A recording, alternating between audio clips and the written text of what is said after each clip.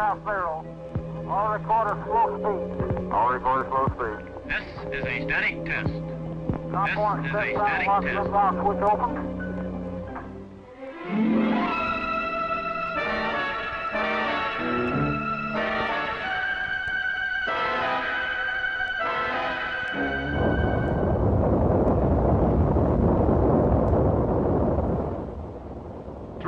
Years before the birth of Christ, the men of Alexandria were already making scientific measurements of the stars and planets.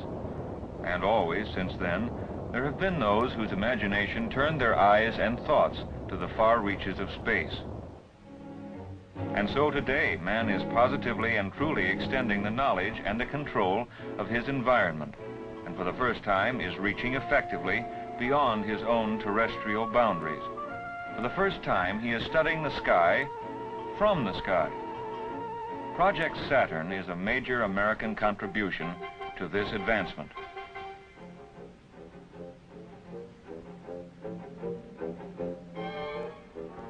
Saturn is the largest launch vehicle at present under development in the free world.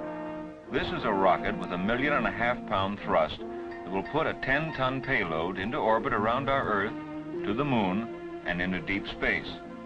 A later, more powerful version of Saturn will be capable of putting up a payload of 2.5 times this amount, 25 tons. It will be our first major rocket for space exploration, and is being developed specifically as part of an overall scientific engineering program. Saturn uses the building block principle. It is made up of various stages, each of which will drop behind in space as its fuel becomes exhausted. Saturn can be a 2, 3, or 4-stage rocket, depending on the use to which it will be put, and the payloads it has to carry. A 3-stage Saturn will be 185 feet high as an 18-story building, and 22 feet wide at its base. Here is a scale model alongside the first stage of the real thing. Although scaled down to 1/10 size, it still dwarfs a man by comparison. The 2-stage Saturn is planned as a kind of utility space truck to put large payloads into orbit around the Earth. With it, larger spaceships could be refueled before moving outward on longer journeys.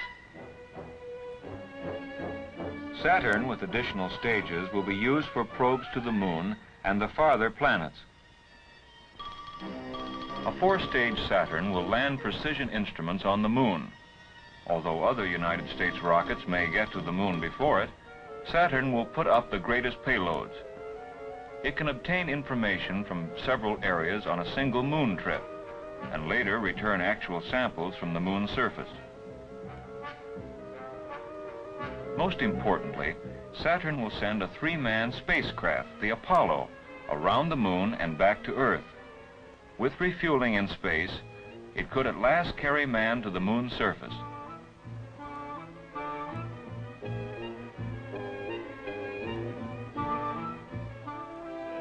And so in the various industries and universities, under the guidance of the National Aeronautics and Space Administration, research is planned, techniques developed, materials checked out. The key word is precision.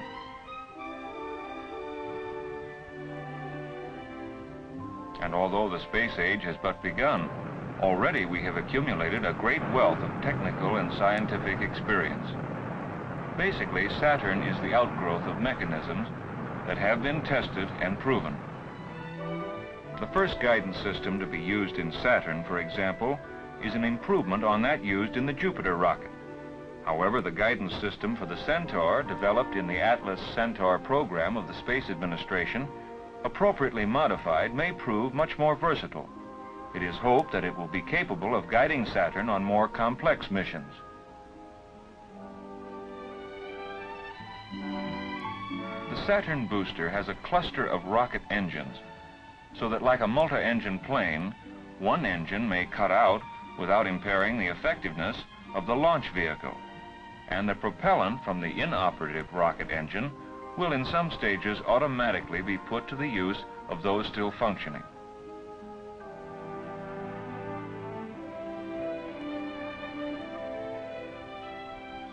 There are 8 booster engines in the first stage of Saturn, 6 in the second stage, and 2 in the third.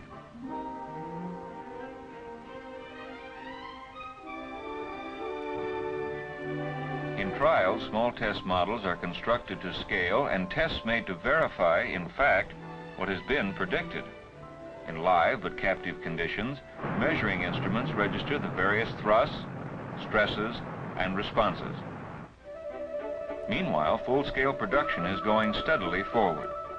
Project Saturn's technical demands are widespread and its needs critical, and so at various industrial plants across the nation, the hardware, the airframes, the guidance systems, the instrumentation, and the rockets themselves precisely take their blueprinted shape, ready for assembly.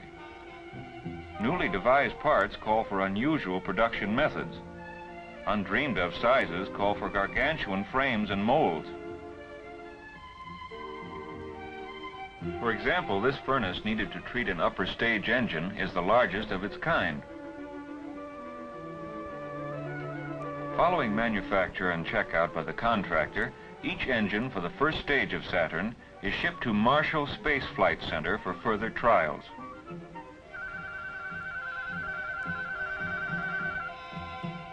Each engine separately undergoes final exhaustive captive tests before it is approved.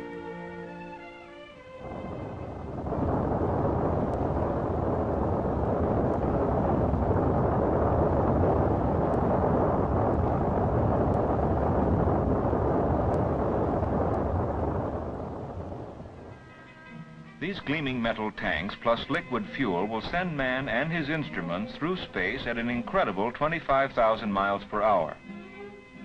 Finally, the uppermost stage, with its 2 engines, will propel the payload through space. This space giant, so swift and responsive on high, is too ponderous and bulky when earthbound to be transported in one piece. Even the separate stages of Saturn require special vehicles to carry them from factory to launching pad. Oversized trucks and barges come into being. Already experience in space technology has the hard-headed engineers talking about cost per pound of payload in orbit as if it were commonplace. An example, 4 years ago it cost between $300,000 and $1 million to put 1 pound of payload into orbit. But past investment is paying off now, as investment today will pay off in the future. Today, with advanced knowledge and increased production, cost has been cut to about $5,000 per pound. By truck and barge, now the stages will finally arrive at Cape Canaveral.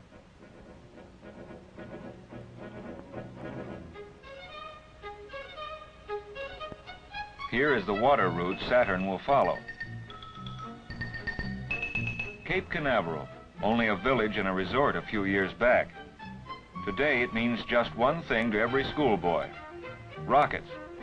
The launch facilities at Cape Canaveral have been constructed to handle both present and future versions of Saturn. The erecting gantry, over 300 feet high, is the tallest movable structure in the world. It has direct connection with the blockhouse, from which and to which all signals come.